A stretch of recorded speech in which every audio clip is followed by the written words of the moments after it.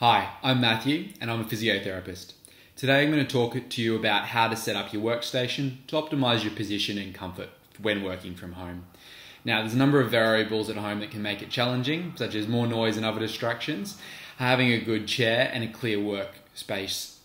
But in this video, we're going to focus on 5 key areas for positioning for success. So, tip number 1 is to have your feet flat on the floor, resting with full contact.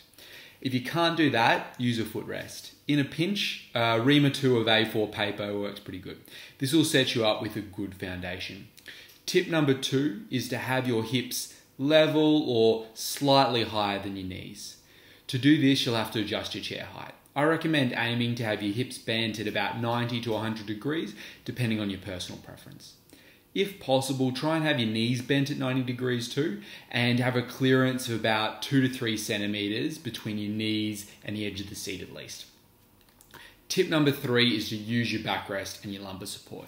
I get a lot of people coming to me with trouble with posture who've been sitting bolt upright, afraid to lean into the backrest. What usually happens to them is they get tired from sitting like that, and then they tend to slouch for the rest of the day and end up with tired muscles and stiff joints. Leaning into the backrest is not the same as slouching. Set that backrest to about 15 to 20 degrees tilt and pop your lumbar support in the curve of your back. It doesn't do you much good poking into your hips or down on your ribs.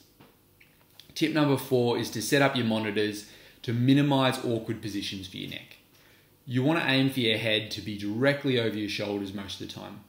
Looking down to the laptop screen, off to the side to a second monitor, or over to the corner of your desk looking at your phone can overload your neck.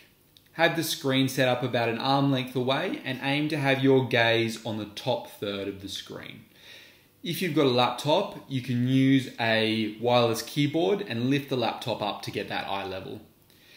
Set up your main monitor positioned right in front of you and your second monitor at a slight angle. If you use both of them about the same, it's not a bad idea to kind of set them both up on a slight angle. Please, please, please use your headphones and don't have your phone cradled between your head and neck. That's really tough on your neck. Tip number 5 is to minimize overreaching. Have your chair nice and close to the desk. Have your mouse and keyboard and other tools like pen, paper, and your phone not too far away to avoid reaching with your upper body. Try and set yourself up so that your shoulders and your elbows are in a nice relaxed middle position. All right, so to summarize, we have tip number 1, feet resting flat on the floor with full contact. Tip number 2, have your hips level or slightly higher than your knees, and remember that 90-degree angle on the knee with at least 2 or 3 centimeters clearance is also really good. Tip number 3, use that backrest and that lumbar support. There's a reason why it's there.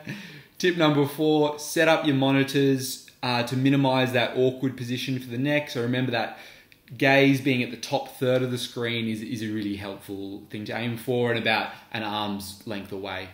Tip number 5 is try and see if you can set yourself up to minimize the overreaching. You don't want to be straining, reaching out for your mouse or scrawling your pen and paper down in the corner of your desk. Set up your space to make it maximally useful for you so that you're not stretching all over the place.